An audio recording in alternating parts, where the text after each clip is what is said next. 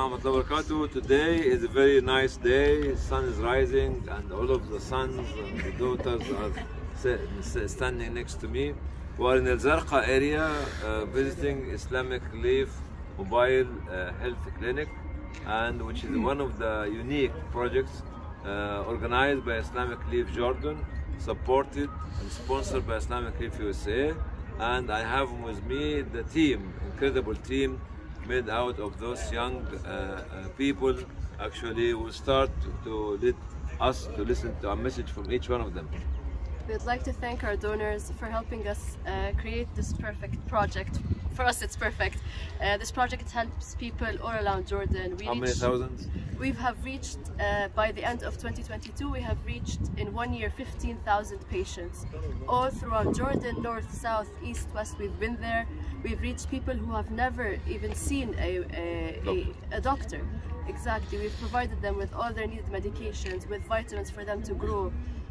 We'd like to thank our donors for their continuous support, and hopefully we can reach to more patients in the future, inshallah. Dr. Mustafa. Assalamu alaikum. Thank you for all donors. Thank you very much for your continuous support. Alhamdulillah, we service for many people here, poor people. Thank you very much. Thank you for your support. Thanks for the trust that enabled us to help more than 15,000 patients every year without charging anything. So all the free of cost services are for the people only because of your trust in us. Thank you. Namara, pharmacist. I want to thank you for your support. We hope we can reach more and more by your continuous support, and we can reach more beneficiaries. Thank you very much. I want to say that as much as you support, there's always a need for more. We need more support. We need more mobile clinics. The medical need is never ending here. So as much as you can support, we will try to reach more people. Thank you. Thank you for everyone support us. We really need this support. Thank you. Thank you for all. Yes, thank you. To conclude, today is a very bright day for all of us, because especially for me, because I've been surrounded by young, energetic, dedicated, zealous individuals who can make the difference. And they made the difference. Last year, they managed to examine 15,000 people.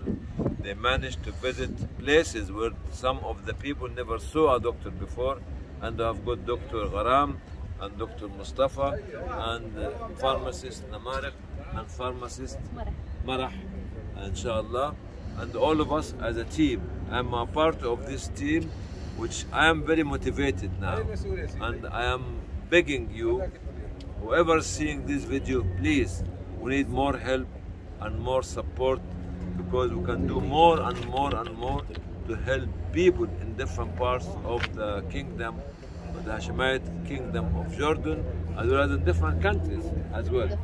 And this was a message delivered very strongly by our sister Aya. You want to conclude with something? If you'd let me... yeah, go on.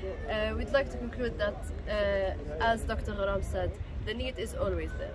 The medical need is one of the primary needs of a person's life.